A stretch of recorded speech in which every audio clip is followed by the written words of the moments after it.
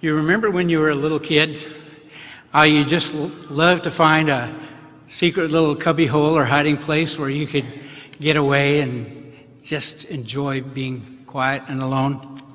Kids just seem to love to do this, whether it's a tree house or a large cardboard box that's been made into a little hiding place, or even a blanket draped over a rope. I remember when I was a kid, we had a big swamp out behind our house, so we used to go through the swamp and make trails, and I would take the pallets that my dad had from his business and make 4 sides and a ceiling and fill in the little gaps with stuffing, and it was a great place to go in and just be alone, just be quiet, just have that place where nobody else was there. It was just for me. You see, right now we live in a very fast-paced world with much demands on our time and energy and focus, and very little time to be alone with God. Sometimes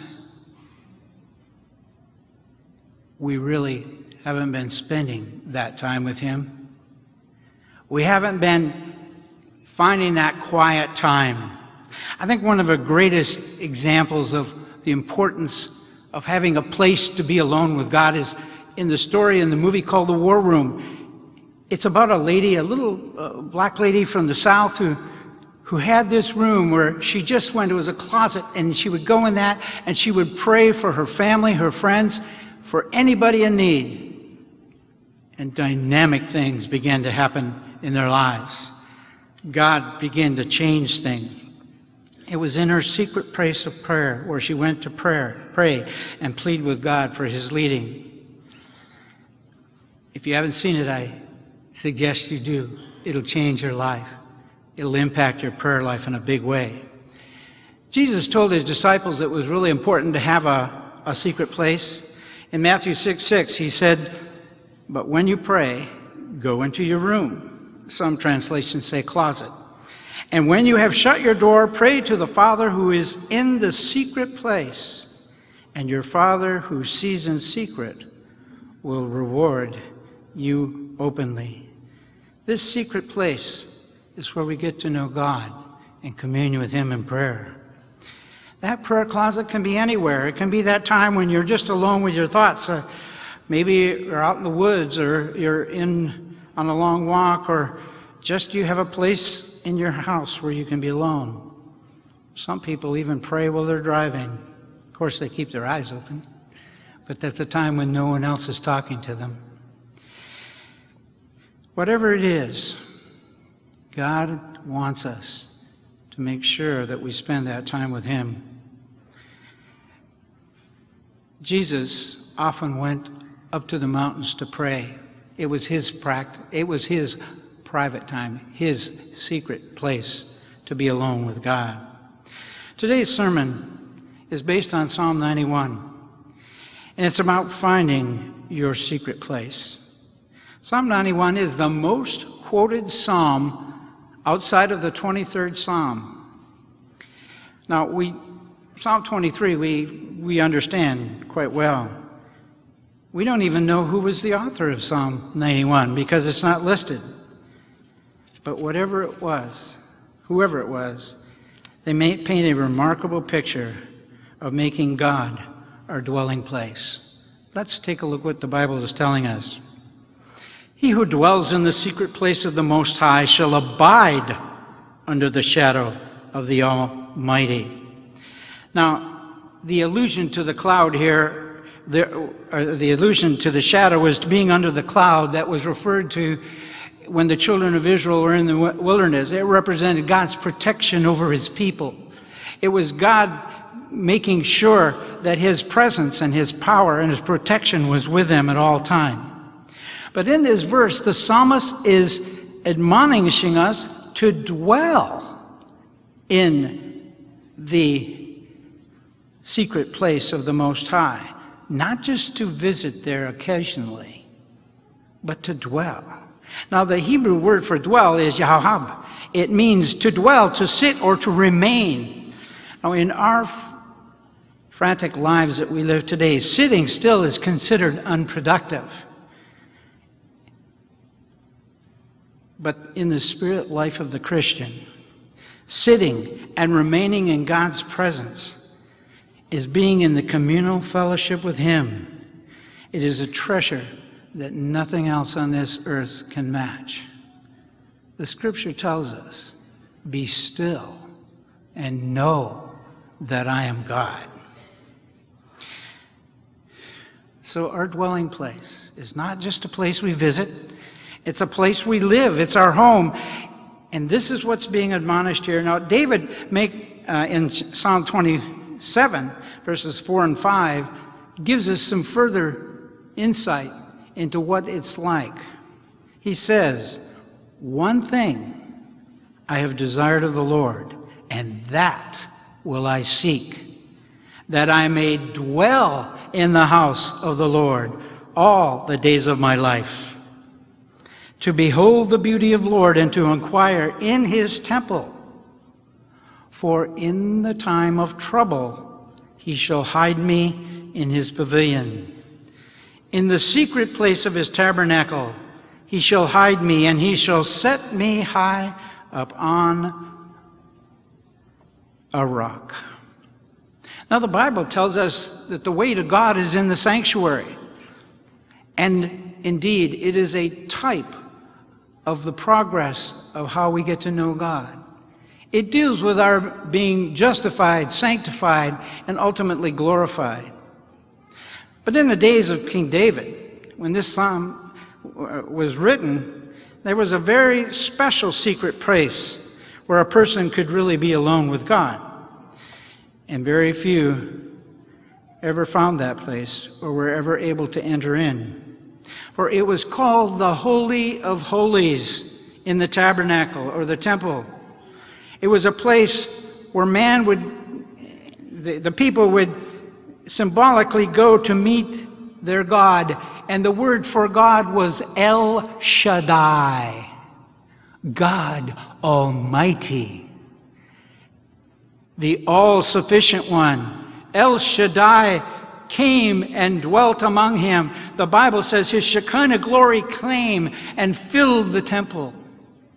It first came and was in the sanctuary. Later, when the permanent temple was built, it was the awareness that God was present with him. But before that happened, when they were still in the wilderness, they had a little, and they hadn't quite built it yet, they had a permanent sanctuary. They had a little side place where they would go. Moses always went there, and the Bible says the Shekinah glory of God was there. A very interesting story is found in Corinthians where Joshua, the Bible tells us Joshua went there and he spent even more time than Moses in the presence of the Lord. Joshua's name in Hebrew is Yeshua, the very same name for Jesus in the Old Testament. Joshua became a type of Jesus. God chose Joshua to take His people from the wilderness into the promised land. Even Moses wasn't given that privilege. Joshua was being prepared by being in the presence of the Almighty God, El Shaddai, in His Shekinah glory. In the days that followed, only the priests were able to go in. But David had insight. When he wrote these texts, it said he knew that the spiritual lesson was for each one of us to enter in to the Spirit with the Father. He wasn't just talking about the physical walking in the sanctuary, because you see, God is Spirit, and He dwells in our hearts and minds. David knew that in searching for God, he would find the peace and presence and power of God. In verse 2, we find it, he says, "I will say of the Lord, He is my refuge and my fortress, my God, in Him I will trust." He trusted in the Mighty One, the El Shaddai, for his safety, his security, his protection, because of God's power.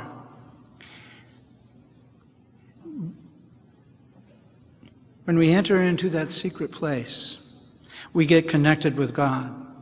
And Jesus comes into our hearts, and the Spirit fills us, and it enables us to live through the power of God. He wants to change each one of us. He wants to make our lives holy by His presence. It only happens by faith, not by us trying harder. We must believe that He is at work.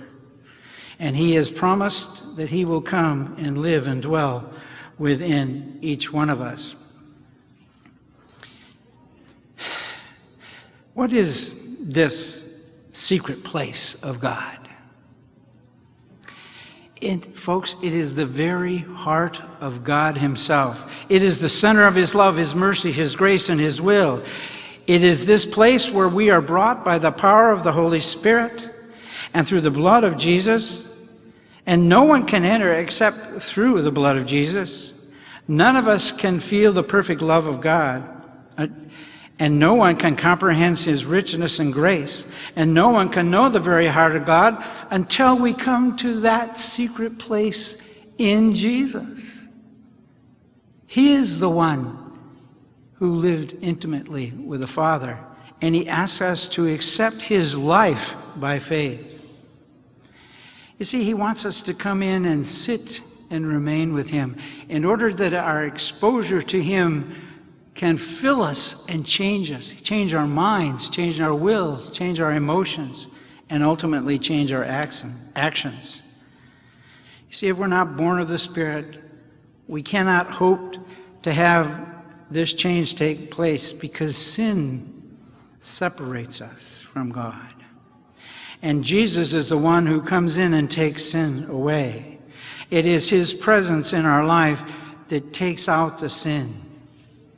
None of us can fix ourselves. Only He can. That's why He said He works in us to will and to do His good pleasure. But there are great blessings in that secret place that come from God. There are many deeper experiences that we could never have on our own. God has called us to deliver us from the fowler. And that term fowler represents a hunter or a trapper of birds, specifically wild birds. The way hunters would work is they would put out a little piece of bait that would entice the particular animal that they were trying to trap. And then when they came sniffing around, the snare would grab them. That's the same way Satan works. He tries to ensnare us with things that appeal to our natural human desires. And then we're caught off guard and entrapped by him. But there's a wonderful promise here in God's Word. Surely He shall deliver you from the snare of the fowler and from the perilous pestilence. He shall cover you with His feathers, and under His wings you shall take refuge. His truth shall be your shield and buckler. You will not be afraid of the terror of night, nor the arrow that flies by day, nor the pestilence that walks in darkness, nor the destruction that lays waste at noonday. You see, David knew what it meant to be hunted because Saul was chasing him, trying to kill him, trying to destroy him. And he knew that his protection came from God. It didn't come from any other source. Just like an eagle protects her young, or a hen protects her chicks, so God's Word and God's presence and God's power protects us from the attacks of the fowler. Anyone who lives in Christ will know His power to change, His power to protect us from the evil one. But unfortunately, those that don't believe don't have that protection. And verses 7 and following are describing what will happen at the end when great tribulation comes upon the earth, because the Bible does predict that it will. Daniel tells us in chapter 12 that there's a great time of trouble coming. And Jesus confirmed it in Matthew 24, where He said, a great time such as never was or never will be. Even David talked about that God is going to be there for us in times of trouble.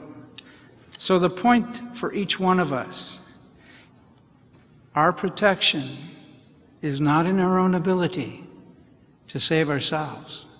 Our protection is in God, in His Spirit presence in our lives.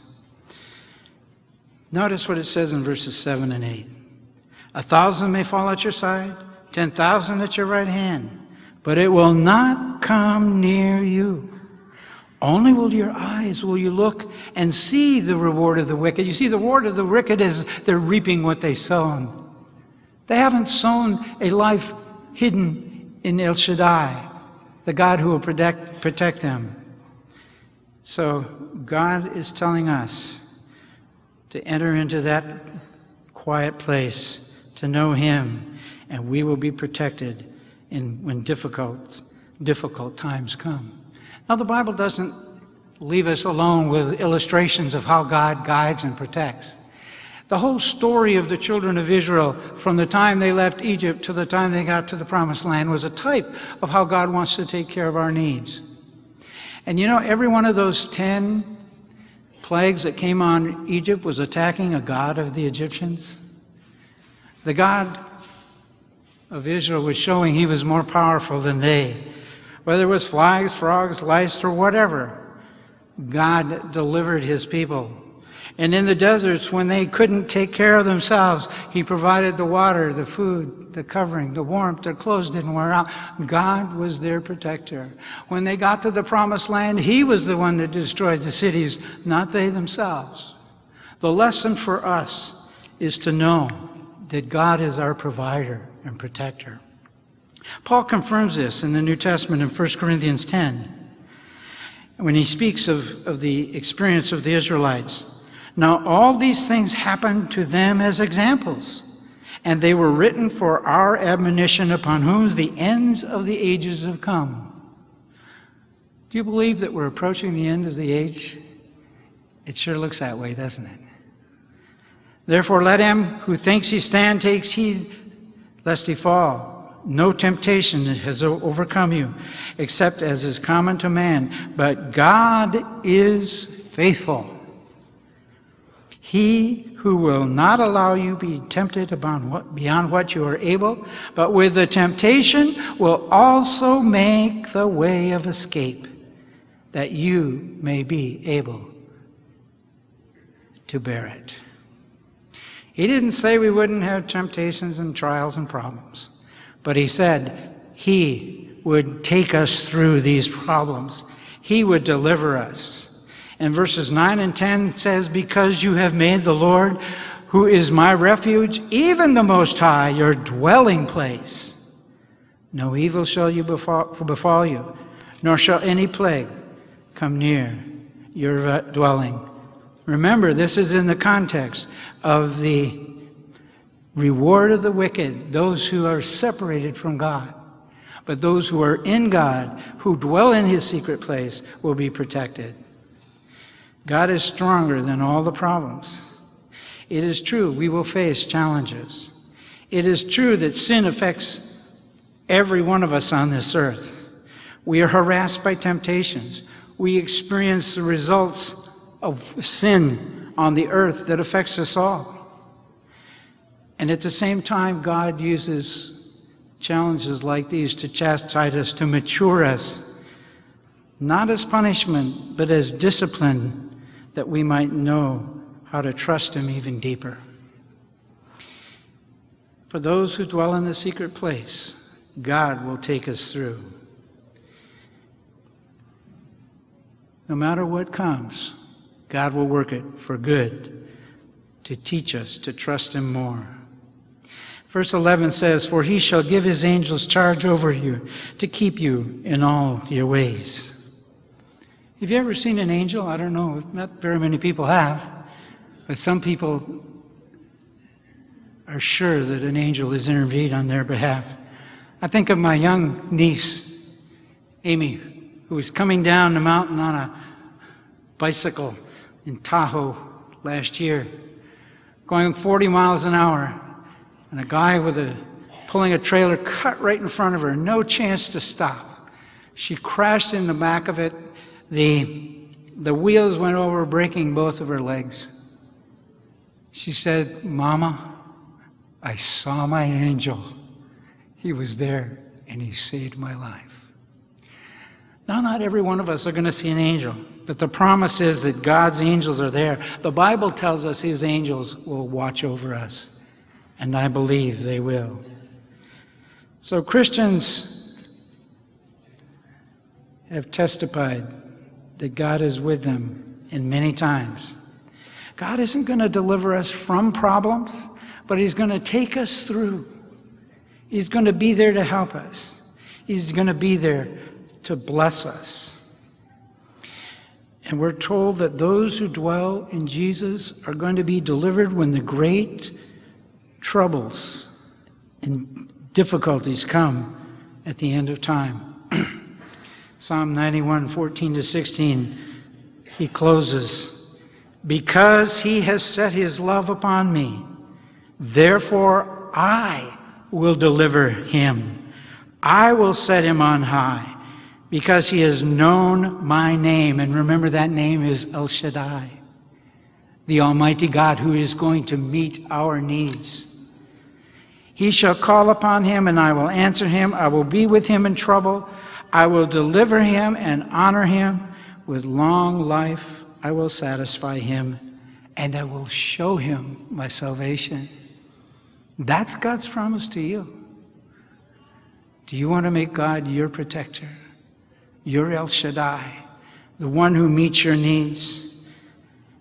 God doesn't ignore our prayers, but some people think because their prayers aren't answered that he's not listening. Because maybe the answer didn't come how they wanted it, or it didn't come quickly enough. And so they give up and they quit praying. Sometimes it's hard work getting into that secret place of God. Sometimes we have to keep knocking, keep seeking, keep asking. But know this, God hears your cry. And he's promised to answer. God promises deliverances. He promises a long life. He promises salvation for any who dwell in that secret place with him. And he will deliver us from all the tactics of Satan. He will give us every blessing that we can receive in the power and presence of Jesus Christ in our hearts and minds. We may suffer in this life, because that does happen. Sometimes we're led into scary places where we have to place our full faith in him. Being a disciple or a follower of Jesus is not the place of safety as the world defines safety, but it is nevertheless the safest place we can be. When you're with God, nothing can separate you from him. Romans tells us nothing can separate us from the love of God, not even death itself, because God, his whole purpose is to redeem us, to restore us. So my appeal to you today is to draw near to El Shaddai, our God, in prayer. Dedicate your life completely to him. Search for your secret place where you can be alone with him.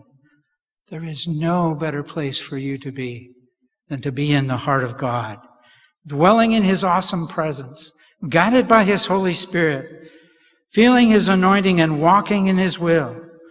Find that secret place in God and let God live in you. There's always room for more in the heart of God. It is his secret place. May God bless you as you spend time with him.